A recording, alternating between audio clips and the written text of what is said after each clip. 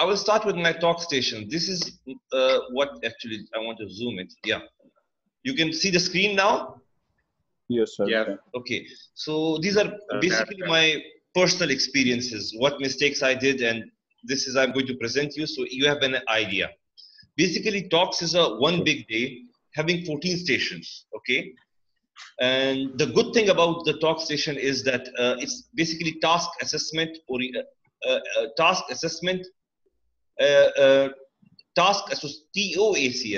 task-oriented assessment of clinical skills. Okay. Yes, yes, sir. So the good thing about this is marking system. You can get 8 or 9 marks even. Okay. There is no memorization needed. They will not ask for you from percentages, and the examiners are very calm. Okay. Okay. The bad thing about any exam in Pakistan is like you have polio, CP, and tendon transfers, and for that you have to have a higher order thinking. It is difficult, really. Okay. The other thing about our station in our country is that their test is not like a rapid fire, frankly. When I went to the stations, I thought it will be like just quick, give me answer. No, 8 minutes are enough. So the guy will tell you that this is like ward rounds and you are doing rounds. So don't even panic. Okay, be relaxed. These are the stations which come normally in the exam. Sorry, a trauma case, a tumor case. Okay, a sports-related injury like a dislocated knee or shoulder. Polytrauma case, they will give you one implant. They will test the mangle extremity. They will do pedia. Pedia, there is big three. DDH, slip capital femoral ellipsis, and Perthes. They will test you. Spine, they will give you a simple case in spine. No big deal. In infections, they will test these osteomyelitis, septic arthritis in general, the way you sit in the ward. They may ask for one procedure. For me, there was no procedure, but actually they asked me how you approach and give me the approach. But normally it's like distal femur or radius ulna, something like this, simple. And there is always an emergency. Emergency means like dislocation, compartmental syndrome. They can test you in pre-op managements like ARDS, fat embolism, pre-op like DVT. And there is one surprise always, like either there is a scaphoid, talus, or neck of femur non-union.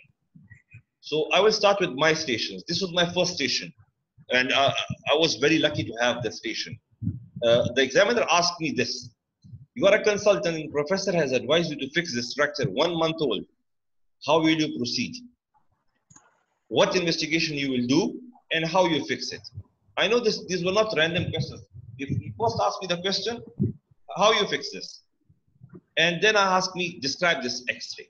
So I described the X-ray. There is a fractured neck of femur, and I can see some calcification. And I think that was the only thing I did.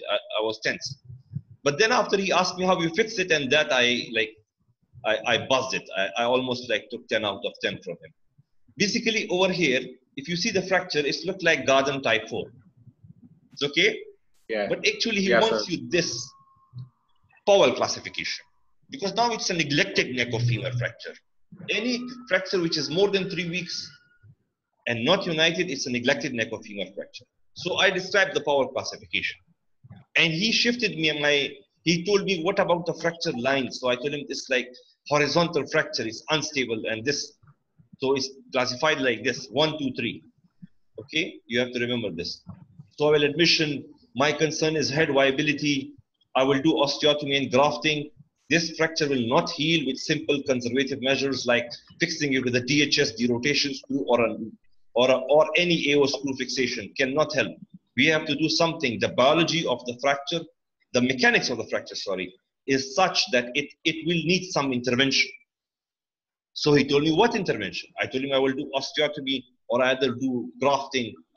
Grafting, I said bone grafting, vascular or non-vascular. What investigation? And I said about MRI, viability of head.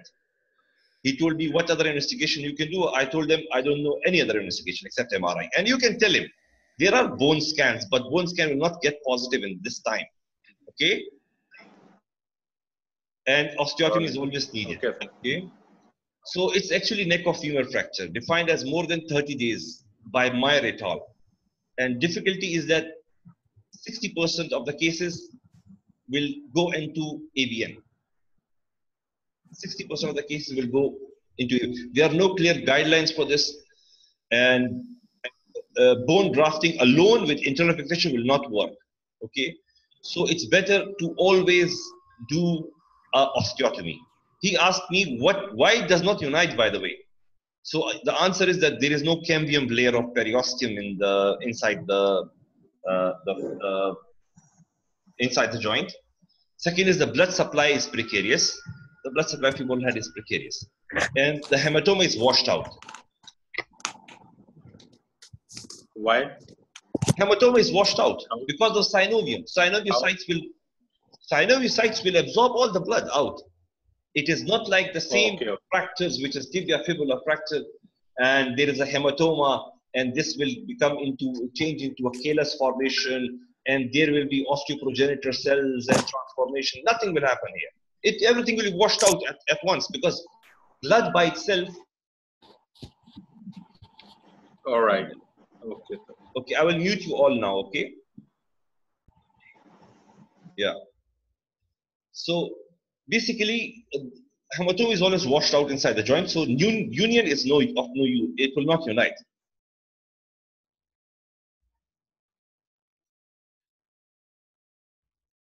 Trying to. I think it's stuck.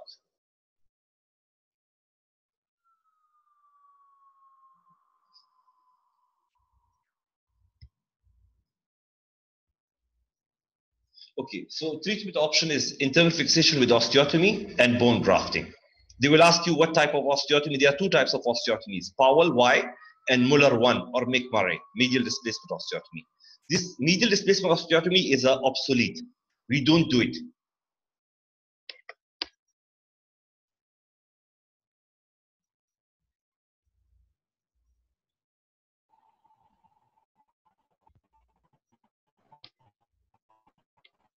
Okay. So there are many other osteotomies, but basically most of the osteotomies are either on the at the level of the greater trochanter or subtrochanteric region. So what type of osteotomies these are? Just I will go. I think the slides are hanging.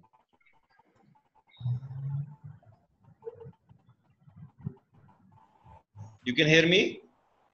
Yes. Yes, sir. Yeah, it's a long story. I don't know why it's hanging.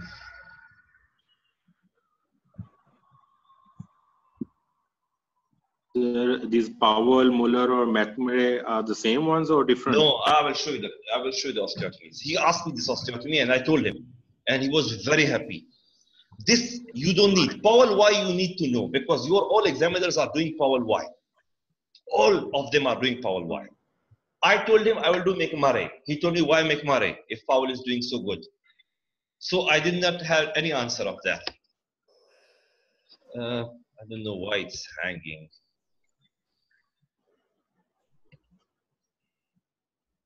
Okay, osteotomy problem is that it has shortening and reduced range of motion.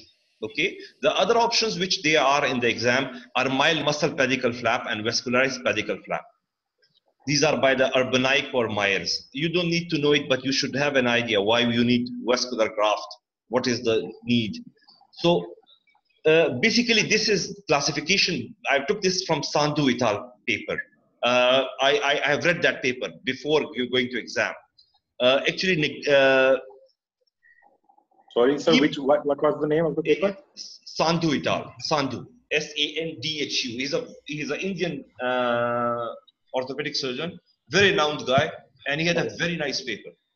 So actually, he said that for a neglected patient age less than 60, more than 60, we should go for THR. Okay. Okay.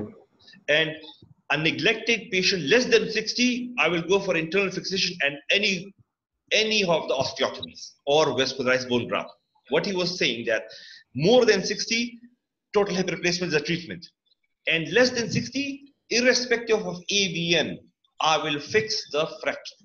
I will do the osteotomy, do the bone grafting, and fix it with a DHS. Valgifying osteotomy and then do a DHS. Why? Because AVN by itself does not cause any problems. You can buy time with it. But total hip replacement, any total hip replacement has a half-life, has a life of 15 to 20 years. Okay? So you buy time with it. So this is basically Powell osteotomy. If you see, at the level of greater trochanter, he has taken a Y sort of V sort of osteotomy. The proximal limb is transverse, is horizontal, sorry. Okay? The proximal limb, if you see, is transverse, is straight line. And then you made an angle and you do the vulgifying, remove this bone chuck and do the vulgus and put a DHS. Are you getting it? Yes. Yeah. Then this is the Powell basics. A guide pin is inserted from the greater trochanter to the head of the femur. One limb of the osteotomy is made at the base of the greater trochanter. It's a transverse limb, just straight line. Excuse me, the silent is.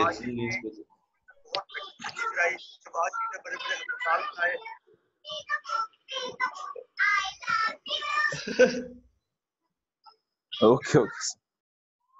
Okay, so basically the distal limb of the Y then passes upward and medially to reach the proximal limb, and a wedge of bone with the required correction is removed from the proximal aspect of distal fragment with its base directed laterally. Just read it around, just see the diagram and you will understand it.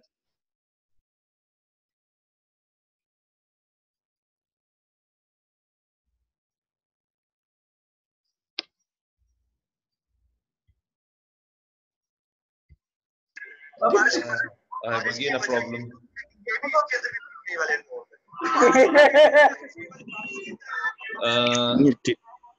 TV जरा बंद कर दे मेहरबानी करके. Yeah, can you please switch off the TV or mute your mics, please.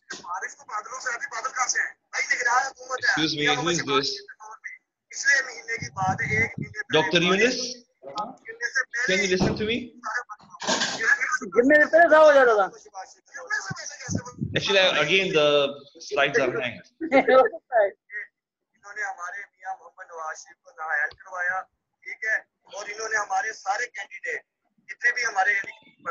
Sir, ये mute ही रखें बेहतर है sir, mute ही रखें. Yeah, I will mute it. I will mute it because the thing is there is a time limit in this. Yes. Okay.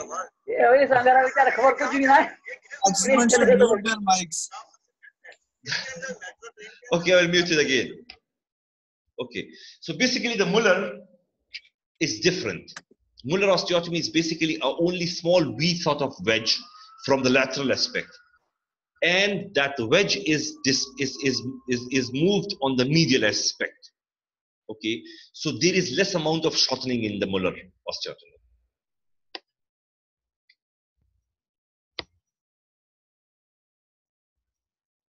So then after I had a second station, which was a Hallus. It was a Hallus vulgus deformity. He asked me to what is this?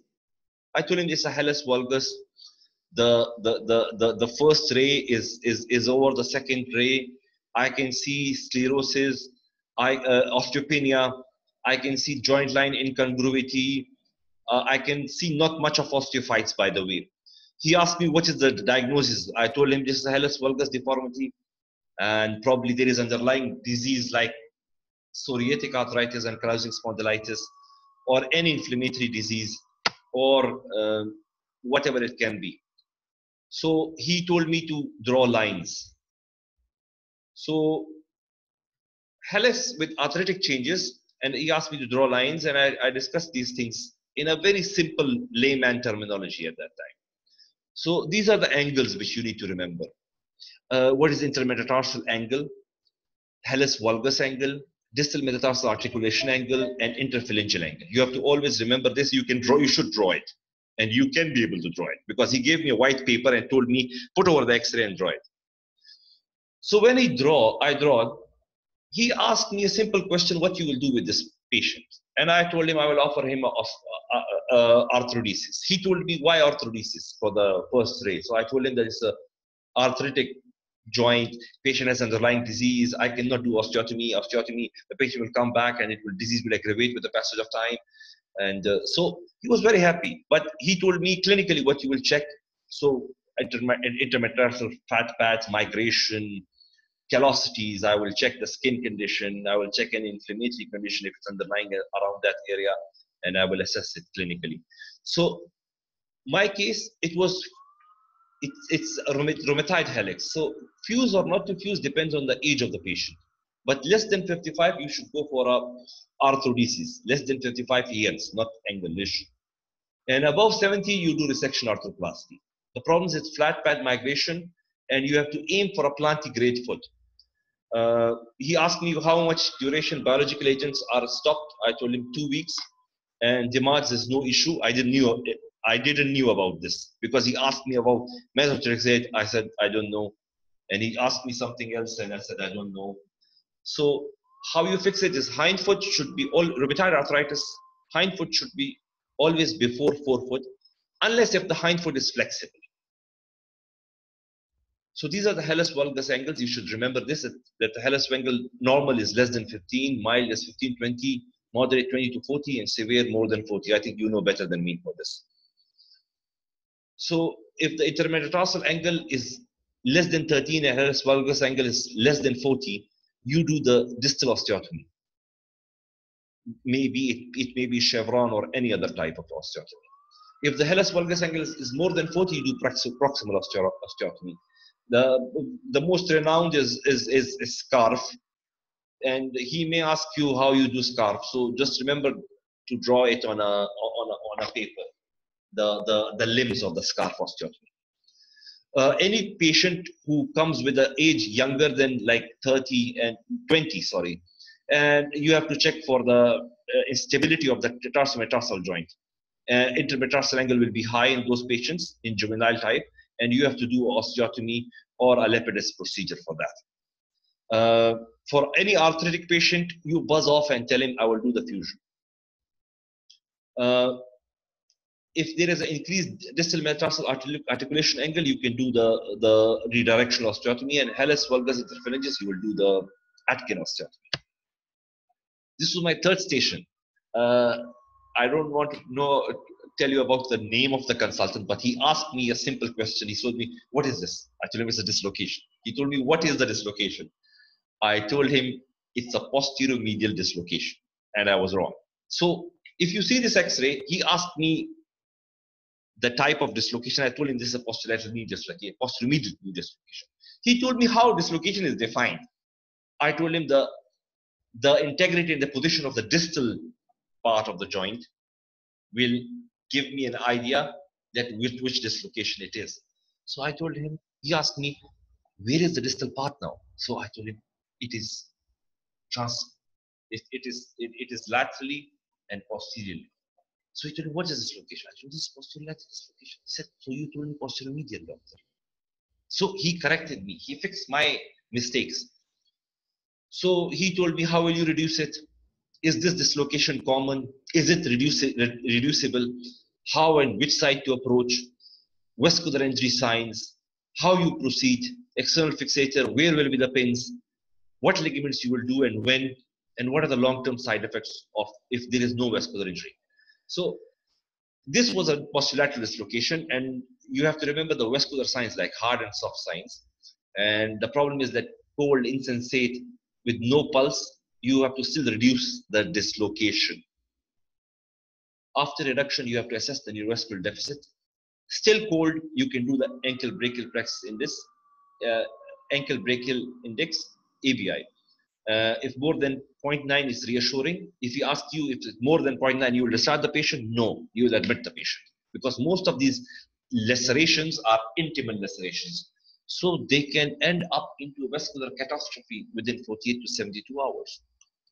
So clinical assessment, you can do selective angiography. Remember the word selective. You don't do angiography in all the patients.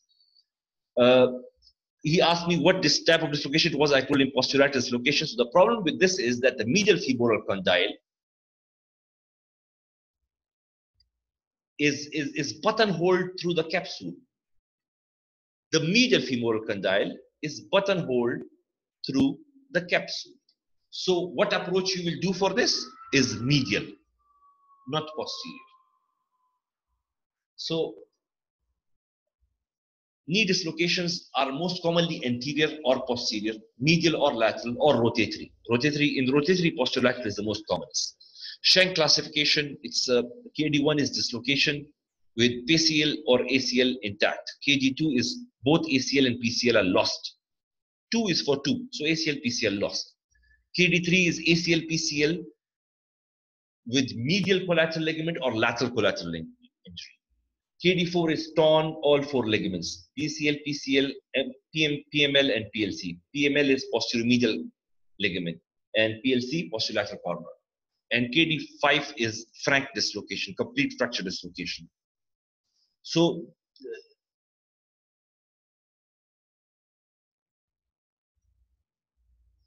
this is the algorithm. I took it from Miller. Basically, any dislocation which is coming to you, irrespective of pedal pulses being present or absent, should be reduced. If cannot be reduced, it should be opened. If once reduced, you have to reassess the pulsations. If it is absent, then you have to do duplex ultrasound and these percutaneous EDH or arteriogram or CT arteriogram. If the ankle brachial plexus is reassuring, then you go for knee MRI and reassess if what ligaments you can reconstruct. But if the ankle brachial plexus is less than 9, you have to do the arteriogram and do a vascular conduit repair. So remember, selective angiography. Don't say I will shift the patient to the vascular suit. Another patient, this stage came to me, this was spine case. He showed me this X-ray or a CT image and told me, what is this? So I told him spondylolisthesis L5S1. So what question he asked me were very interesting. He told me, describe this X-ray. I described this X-ray. He said, what might be the age of the patient? What is the single best image view? How you classify it? How you grade it? What are the neurological deficits in this patient? And reduce to not reduce. This he didn't ask me this question, but this was the only thing which were asked for me. So when I described this X-ray, I was able to describe the X-ray and everything, but neurological deficit when it came, I said S1. Actually, L5S1, the neurological deficit is L5, not S1. And he asked me again that and I was too rigid at that time. I told him it's S1. That's it. I don't know. This will be S1. So what is this? What is the problem with S1? What are the neurological deficits? He asked me S1. He told me, okay, this patient has L5 now. So what will be there? So I told him that ankle, the sensation we lost on the lateral aspect of the calf, and he was okay with it. So this is spondylolisthesis L5 over S1. This is overpopulation, older population, and it's a degenerative type. Single best X-ray is oblique view, not lateral view. Newman classification should remember: dysplastic, 1, 2 isthmic, 3 degenerative, 4 post-traumatic, 5 pathological, and 6 post-surgical. So he asked me what grade it is. I told him myodine grade 2. So grade 1 is less than 25, 2 is 25 to 50, 3 is 50 to 75, and 4 is 70 to 75 to 100, and 5 is spondyloptosis. So how you draw this? He didn't ask me this to draw this diagram, but he asked me how you measure it.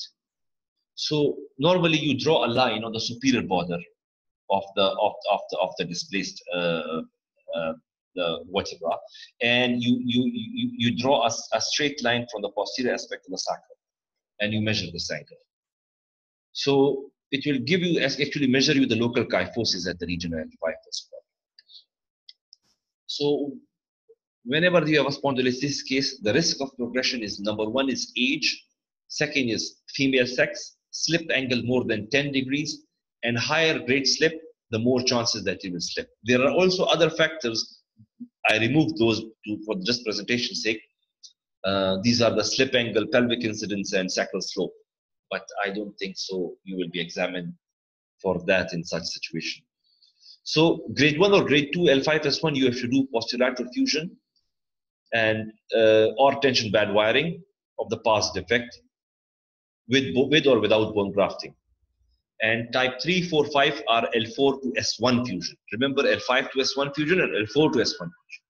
Reduction, still until now, it is controversial. They will not ask you anything controversial exam. Another station which I had, there was this X-ray. He told me to describe this X-ray, and I told him that this patient has a fractured tibia, and it looks like an atrophic non-union or pseudoarthrosis. And I was right regarding pseudoarthrosis. So he asked me, describe this X-ray. Can you classify? And he was very happy when I told him the classification, because he told me, no one told me any classification. So he told me that how you differentiate at clinics by not doing X-ray. Pseudoarthrosis are not painful. The patient has a long history of being non-painful. The pseudoarthrosis being non-painful, only the deformity is there. You have to remember that the deformity can be either anterolateral, posteromedial, or posterolateral, and you should differentiate it, that which one is pathological and which one will be treated without any intervention. He asked me, the patient has cafe au lait spots. What are the other aspiration? What surgery you will do? What are the principle of surgery? So this is an anterolateral deformity normally, not anteromedial, because anteromedial is a deformity in a newborn and it is corrected without any intervention. Classified by Boyd. So I made Boyd simple for my exam. One has bowing and a defect. The tibia will be bowed. 2 has a hourglass deformity without any fracture. 3 has a cyst on X-ray. 4 has no narrowing in the medulla. 5 is a dysplastic fibula. 6 has an intraosseous schwannoma. 1 is good and 2 is bad. And neurofibromatosis is associated with type 2 and 6. So the treatment for are different types. If there is no fracture, you can do a bracing or clamshell orthosis. If you want to do reduction, you have to reduce it and do a vascularized bone graft, vascularized graft or bone graft.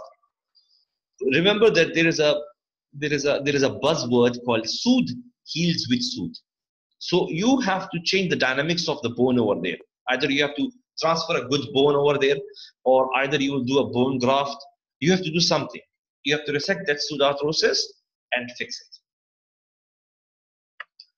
So neurofibromatosis criteria is 6 or more cafe au lait spots, 2 or more neurofibromas, or 1 plexiform fibroma. Axillary fracking, Lisch nodules in the eye, tibial pseudoarthrosis, and genetic positive. So in your talk station, in your short cases, if the patient comes, you have to show him that you will see the axilla, see the back for cafe au lait spot, and the most common another deformity which is with neurofibromatosis is spine. So you have to examine the spine. If he asks you what you are doing, I want to see the spine. Why you want to see the spine? Scoliosis is more common in neurofibromatosis. If he asks you why you're seeing axilla, this will make him diagnosis. Why will refer to ophthalmology? I want to confirm Lisch nodules. So these are things they can, just on a clinical basis, they can assess. So how you prognosticate, they did not ask me this in the exam. This is a difficult question, but still I'm telling you, you should know it. It depends on the age, the type per Boyd classification, neurofibromatosis positive or negative, dysplastic lesions, multiple surgical approaches, limb length problems, and malalignment problems. So the principle of pseudoarthrosis is resect the pseudoarthrosis, correct the limb length and axial alignment, and achieve a fusion, rigid fusion. So you can achieve it. The best option is Elizarov, by the way. But you should be very careful, because then your question and answers will start from Elizarov. And if you don't know Elizarov, don't tell him. So for me, I told him I will do a plating and bone grafting.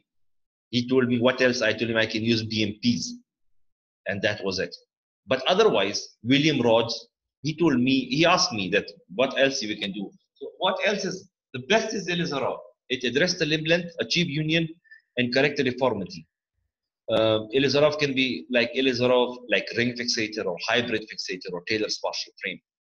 William rods are very renowned. You have to fix the physis. The problem is that you have to have a long rod to have a rigid fixation.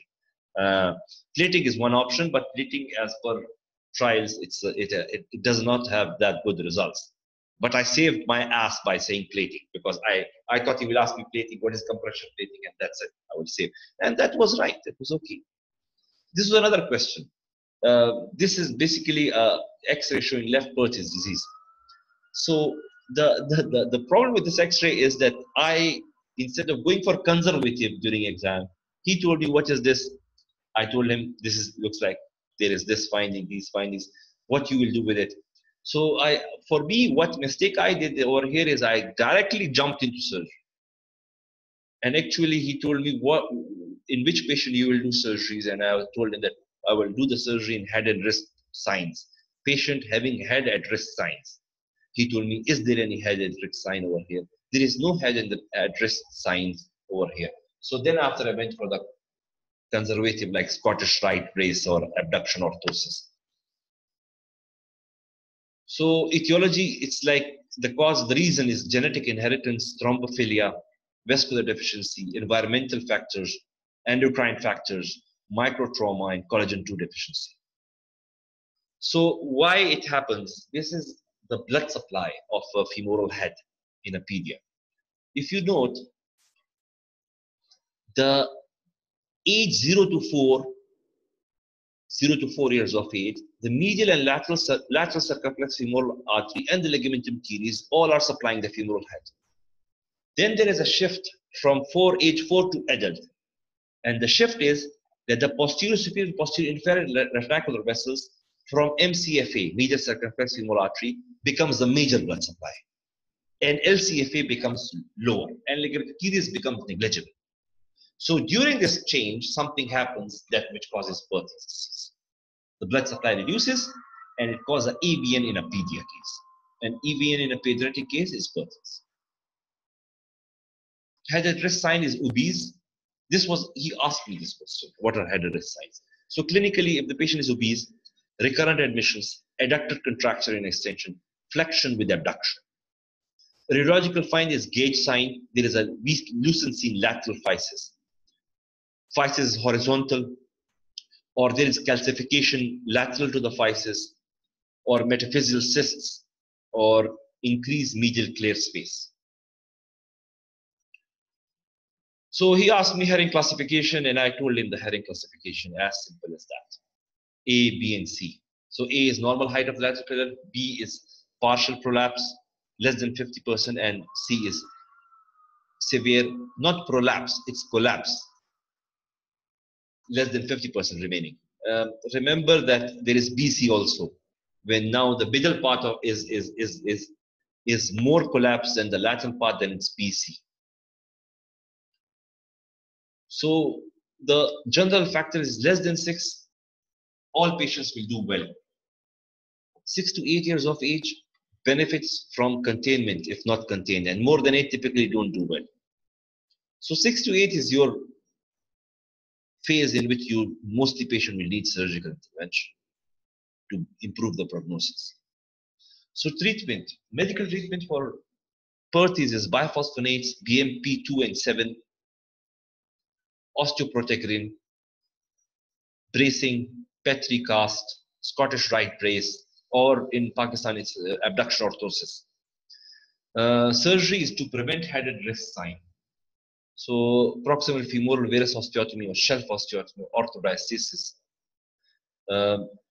Depends where the femur, the problem is in the femur, head or acetabulum. And most of these interventions like arthrodiastasis is a bit controversial. So you can only jump onto PFPO, varus osteotomy of the femur. So this is preventive surgery. Remedial surgery is containment phase has passed. So you can do chelectomy, abduction extension, proximal femoral osteotomy, or salvage like procedure like osteoplasty.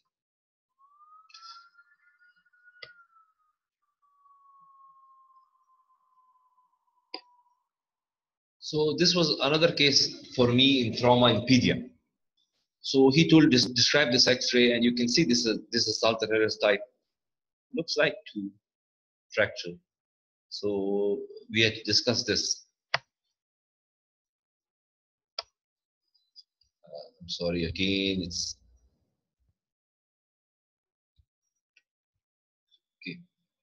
So he asked me classify, what are your concerns here by classifying, and how you plan this patient.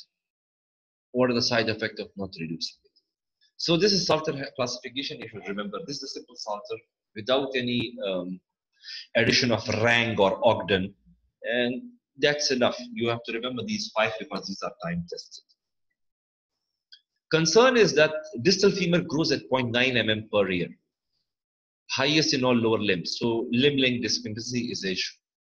This physis, distal femoral physis, indulating. It's not a straight line. So we are not sure that this is Salter type 2 or a component of type 2 and 3.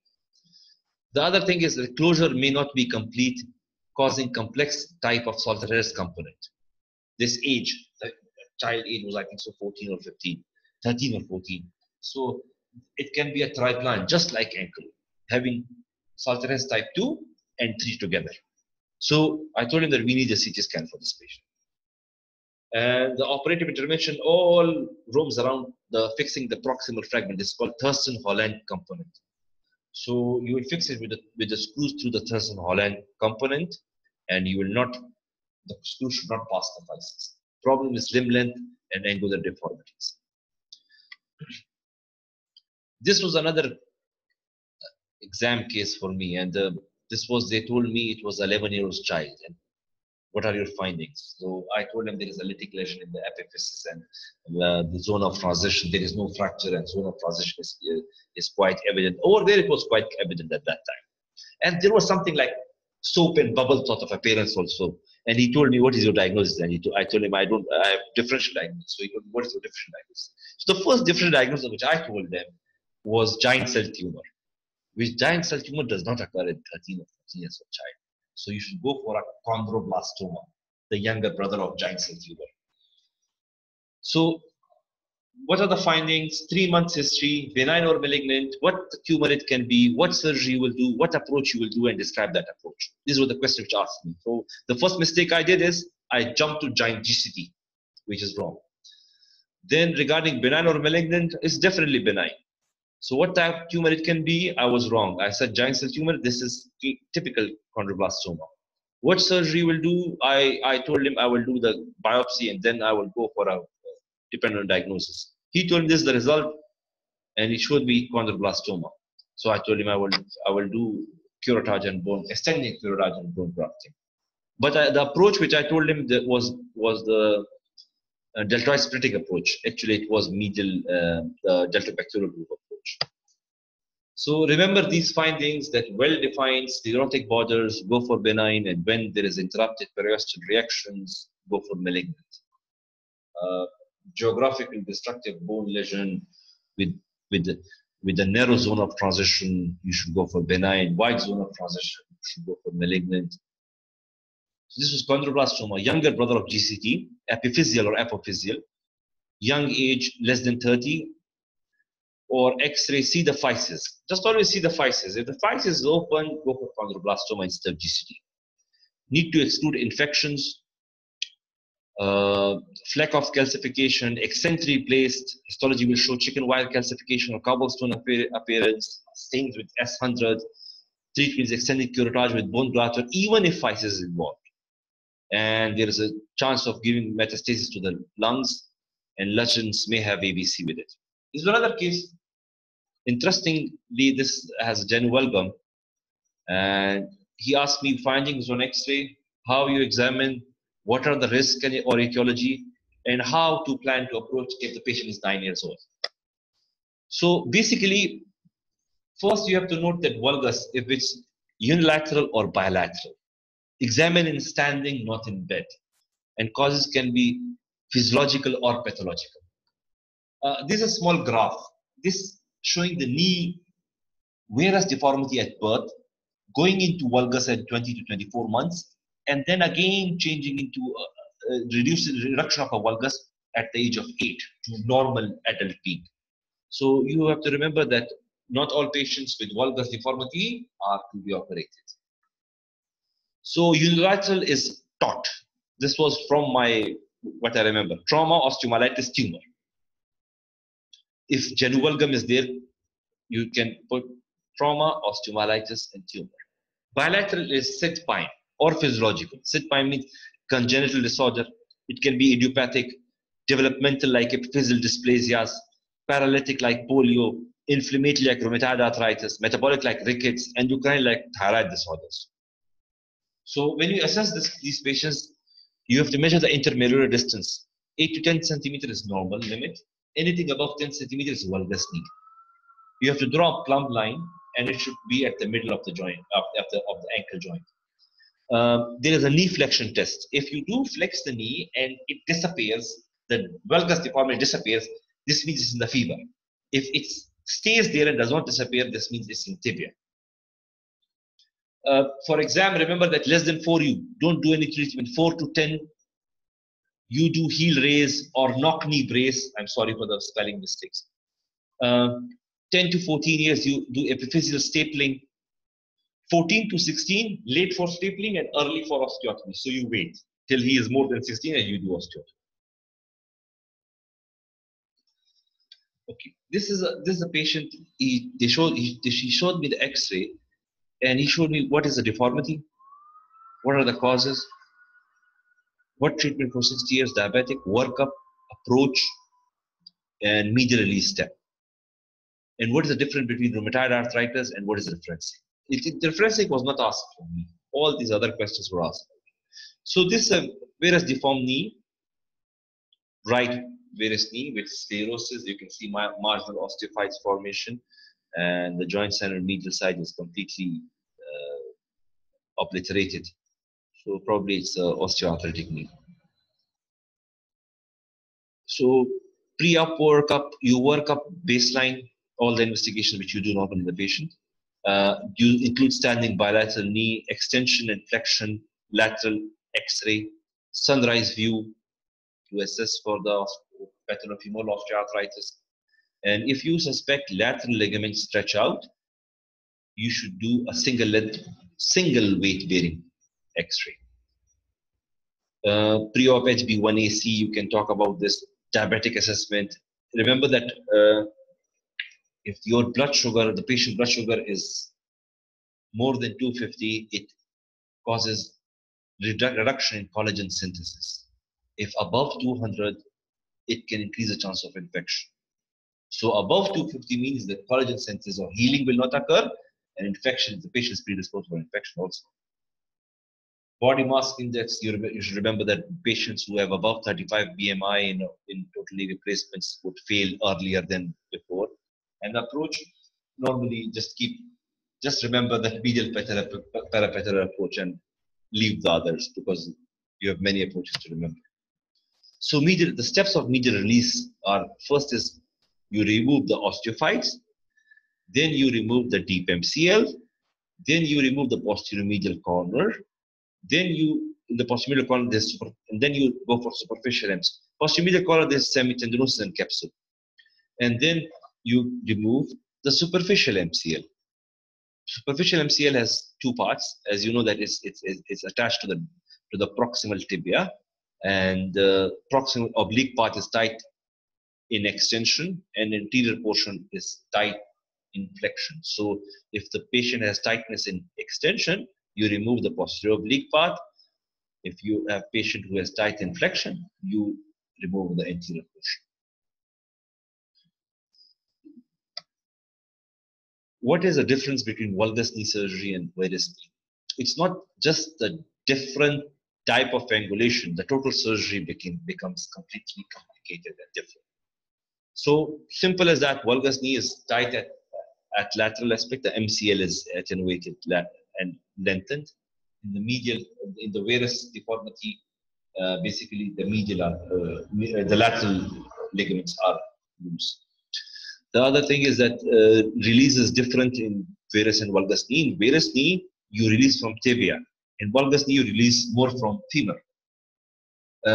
Referencing can become difficult as lateral femoral condyle is hypoplastic in rheumatoid arthritis.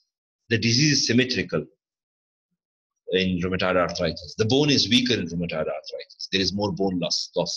And implant type preferences can be different. You can go on to have a PCL retaining total knee replacement, but if you have a symmetrical osteoarthritis or tricompartmental osteoarthritis, you would prefer to go for a posterior stabilized knee at a minimum. So referencing is basically a technique for setting center of rotation and balancing the sagittal plane in the knee replacement. So there are 5 types of basically, we don't use gap balancing, but it's, I have noted. So there is an AP axis white side line, which is used most commonly.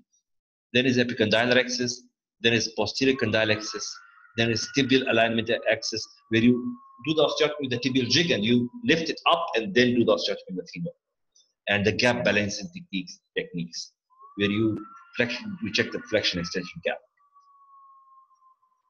This is another situation which came as compartmental syndrome. So remember the 6 P's, that is paresthesia, pallor, pulsionosis, poikilothermia, and paralysis. And the most important, pain out of proportion. They asked me when to measure compartment. The patient is obtunded, comatose. The patient is when to measure compartment. So the answer is that in obtunded patient, comatose patient, non-emergent cases or unequivocal cases or OR settings, you can check the compartment pressure. Otherwise, there is no need. It's basically a clinical entity, and you can revise by the audio message I sent to you people. So this was another station. This is basically a C5 over C6 fracture dislocation. So he will ask you to describe this X-ray. He asked me to describe this X-ray, and I told him evident finding is that there is a dislocation. How much dislocation? I think I commented 25% dislocation. 25% is displacement. So it's a unilateral facet dislocation. So always when this comes in exam, you should talk about ATLS. You should also talk about the clinical assessment, neurology, neurovascular deficit. You have to remember to draw the lines. Anterior vertebral line, posterior vertebral line, spinal lamellar line. You should draw these lines and try to keep on remember these 3 lines so that it's easy for you.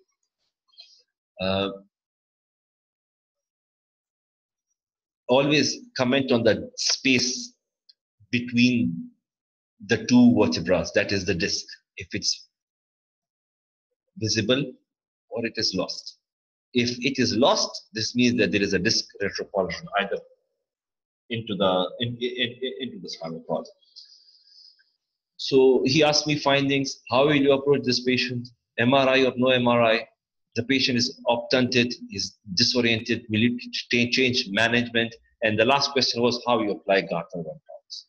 So basically, this is a C4, C5 dislocation, less than 25% unilateral facet. If more than 50% displacement, it's bilateral. What is the significance? Unilateral facet dislocation will reduce easily. Unilateral facet dislocation will reduce difficult, but will be stable.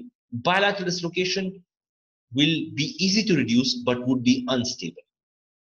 The PCL, the posterior component, would have ligamentous component will be lost in more than 50%. So one of the patient will come with myelopathy, that is bilateral, and the unilateral would come as radiculopathy, unilateral or bilateral.